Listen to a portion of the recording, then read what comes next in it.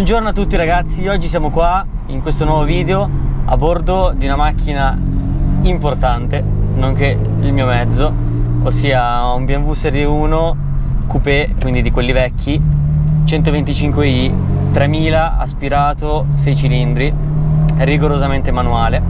Dato che è da quasi un anno che ce l'ho e non avevo mai portato nessun video, avevo messo solo qualche foto su Instagram, ho deciso di iniziare a portare più video in macchina e questo qua quindi sarà il primo.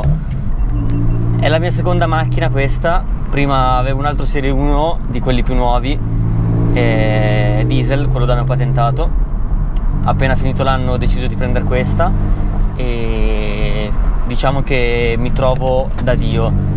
È una macchina spettacolare, un motore che ti fa divertire in ogni momento. L'unica pecca è che quando schiacci consuma come non so cosa.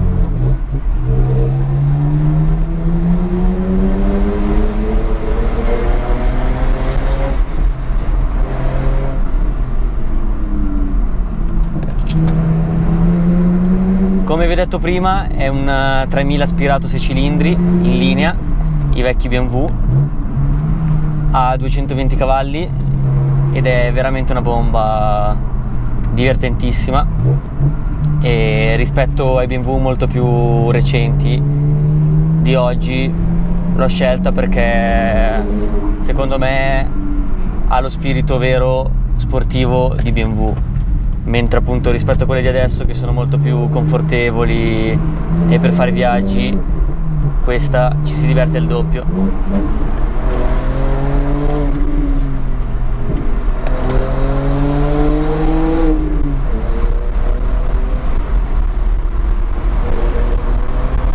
Da quando l'ho presa io ho fatto varie modifiche, come ad esempio tutto l'allestimento M, paraurti anteriore, posteriore, specchietti, tutte le varie cose in carbonio all'interno, tappetini, l'uscita 4 e, cosa molto importante, le gomme. Ho montato neanche da molto queste Pilot Sport 4 della Michelin e sono veramente una bomba.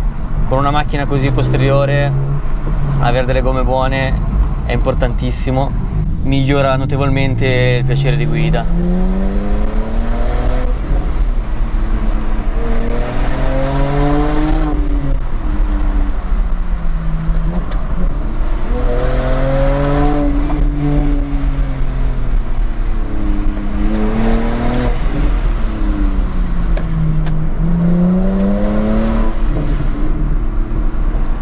La prossima modifica che andremo a fare è un upgrade ai freni, perché sono veramente imbarazzanti.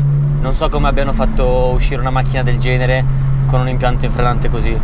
E inoltre andremo anche a fare un minimo di assetto, andremo a cercare qualcosa per un utilizzo più che altro stradale, quindi prossimamente poi vi porterò altri video inerenti alle modifiche. Anzi, mi piacerebbe appunto ogni modifica che andrò a fare portare qualche contenuto, spero che sia di vostro interesse.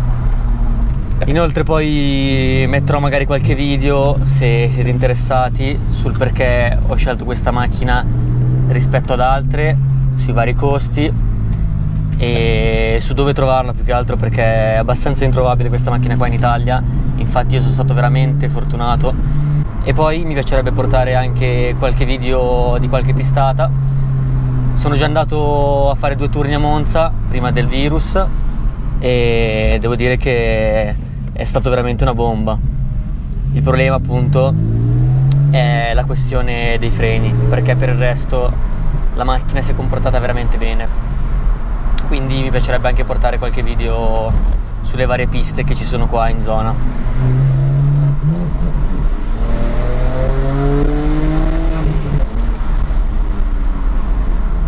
Oggi siamo venuti qua in quel di Bergamo, al passo San Marco, dove ci sono molte curve e dove questa macchina si può sfruttare veramente a pieno. L'aspirato è un po' particolare come motore, va capito e bisogna imparare ad usarlo. E una volta che comunque ci si prende la mano, quindi si tiene sempre su di giri, credo che sia una goduria assoluta.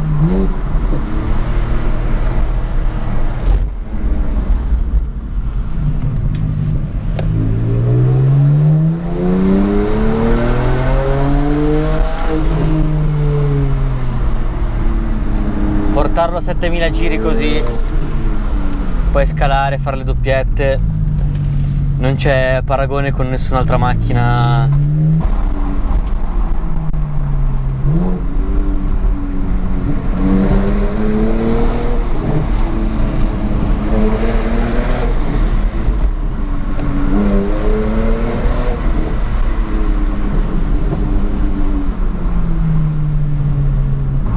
Sono in tanti quelli che purtroppo, ahimè, disprezzano l'aspirato e secondo me non capiscono niente di macchine,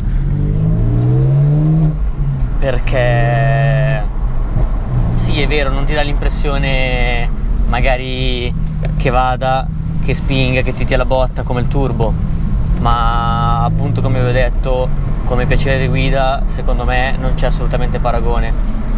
E comunque una volta che hai un aspirato comunque con una certa potenza, e questa, ragazzi, credo che sia una di quelle più base, perché comunque 220 cavalli su un 6 cilindri non sono pochi, ma non sono neanche tantissimi, è una buona base. E appunto comunque non è che vadano piano, anzi tutt'altro.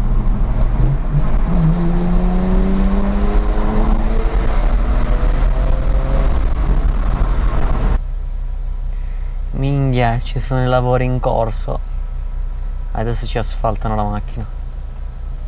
Un'altra pecca di questa macchina che odio assolutamente, oltre ai freni, e vabbè l'assetto, come vi ho detto, ma più che altro perché comunque la macchina ha una decina di anni, quindi è un po' scarica, e comunque tiene da Dio, avendo un buon telaio e avendo messo queste gomme. L'altra cosa sono questi sedili che fanno schifo, ok? Anzi, non fanno schifo, di più. Fanno schifo perché non fanno schifo, cioè a me fanno schifo perché non contengono niente. Infatti sono comodi, sì, puoi starci seduto quanto vuoi che non ti stanchi, rispetto al mio BMW vecchio, che erano quelli in Alcantara dell'M Sport, che si gonfiavano e tutto, e dopo un po' magari su lunghi viaggi diventavano un pochino scomodi, però almeno quando sollecitavi un po' la macchina riuscivi a starci dentro. Con questi continui a sballottare in giro.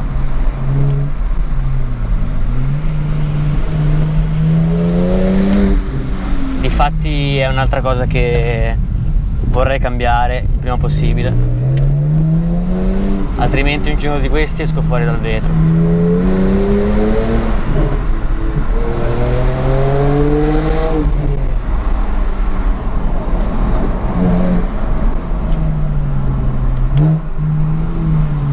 Dovreste vedere la faccia della gente quando passo di fianco e faccio qualche apertura.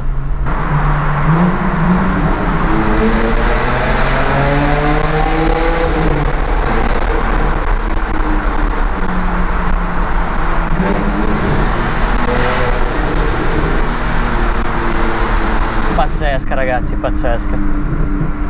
E poi è pazzesca anche quando si accende la spia della riserva, come in questo momento. Bene ragazzi, il video si conclude qua oggi, spero che vi sia piaciuto. Io mi sono divertito come un matto, quindi non vedo l'ora di portare altri video, altri contenuti inerenti... Che bordello che fa! Quindi non vedo l'ora di portare altri video e altri contenuti con la macchina, o magari ne provo anche altre di altri miei amici, un po' di macchine carine. Poi ho in mente appunto qualche altro progetto e che vi farò sapere. Io comunque spero che vi sia piaciuto, lasciate un commento e per qualsiasi domanda seguitemi su Instagram, che rispondo a tutti quanti.